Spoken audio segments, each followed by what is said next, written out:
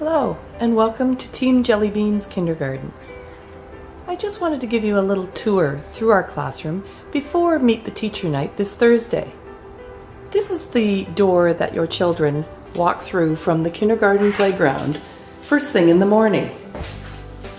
Right away they come into our boot shoe area where they take off their outdoor boots and shoes and place them on this shelf. Then they make their way into our classroom. The first place that they come to is our coat room, where they hang up their coats, they put their backpacks under the bench, and pull out that important clear plastic snack bag that I have sent home for each child. That snack bag is then taken over to their cubby. Each child has their own cubby, and the snack bag gets placed into the cubby until it's activity time and they choose to go to snack. When they open their cubby, their indoor shoes are sitting waiting for them. So the shoes come out and go on their feet, and the snack bag goes into the cubby, waiting for snack time. Then they make their way over to our carpet, where we have our first meeting of the day. We start with O Canada, and then usually what we do for our beginning meeting time is we look at a piece of text. We go through a modeled and shared read of the text, and then it becomes familiar enough that the children can use it for reading around the room. We also usually have what we call a brain break during that time that is focused on some literacy-based activities such as finding letters or words around the room, and then we usually have a read aloud to go along with that. Our read aloud yesterday was Franklin Goes to School. Once it's time for activities, the children will get their activity card. This card allows them to plan their time during activity time. They choose the activities that they are most interested in. They bring it over to our planning board and they place the card on the hook beside the activity they want to go to. Once they are finished at that activity, they come back to the planning board and move their card to the next activity that they want to go to. You'll notice that there are a certain number of hooks beside each picture clue. That monitors how many children can go to that center at one time. If the center is full, we encourage children to talk to each other and ask somebody to come and get them when they're finished. One center that you're probably very interested in is this one, the one with the apple picture. That is our snack center. It is open all morning and all afternoon during activity time.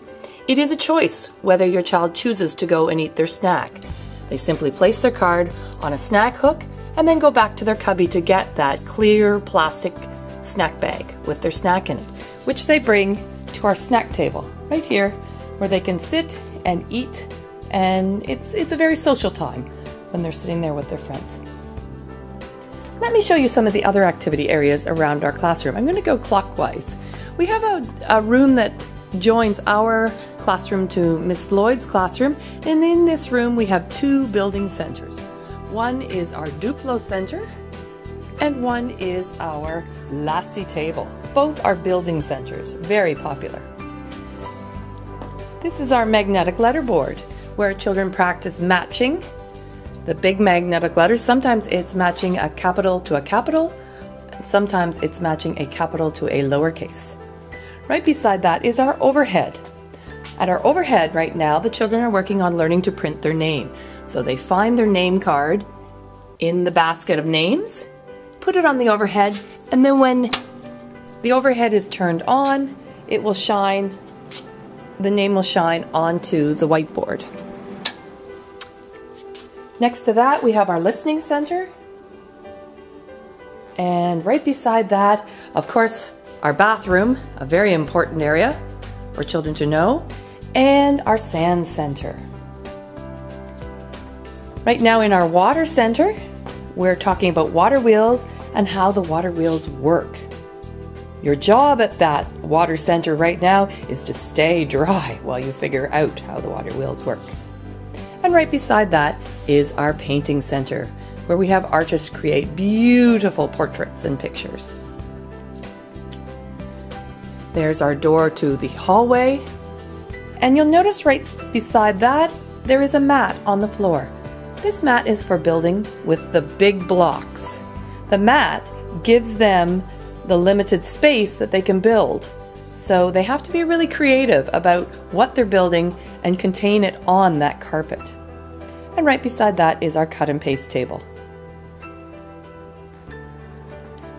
We're going to carry on to our puppet theater, where right now we have the story of 5 little monkeys that we have already used in a large group setting, and we have a finger puppet with the little monkeys that they can perform the play again. This is our writing table where children practice writing. Right now they're practicing writing their name. So they have a name puzzle. They can come and find the pieces and put their name together. They can make a name pencil with their name already on it. They can work on their keyboard skills. Lots of different things to do. This is our number center. Right now we're working with dinosaurs. Somebody yesterday decided they were going to sort the dinosaurs. So they've sorted them by color. We have 2 standalone computers. And then if we make our way around here, we have our science center where they're working with technology. They're working with use of simple machines such as a stapler, hole punch, and scissors. And then we have our farm center, where we have done a book during our math time called We Can See 3, and they're creating or retelling the story of We Can See 3 with the farm animals. This center also requires that they sign in. So you can see that children have been practicing signing in their name on the whiteboard. The final center is our house corner, our dress-up center. Very popular, and you'll notice that when it comes to tidy up time, again, there's an organization piece already in place for them to know where to put the tools, the phones, the food, and the dishes. 2 more centers that I want to show you. We have an iMac computer that right now we have this story of Chicka Chicka Boom Boom on, and children can watch the short video of Chicka Chicka Boom Boom, and then they can retell the story using the Velcro letters and sticking them on our tree. And the final piece is our smartboard, which today we're going to introduce Finding Your Name. I hope I see you on Meet the Teacher night. Some things to think about when you come, asking your child, where is their cubby? What do they know about using the planning board? What do they do when it's snack time? How do they know when it's snack time? What is their favorite activity in our classroom? Hope to see you on Thursday night.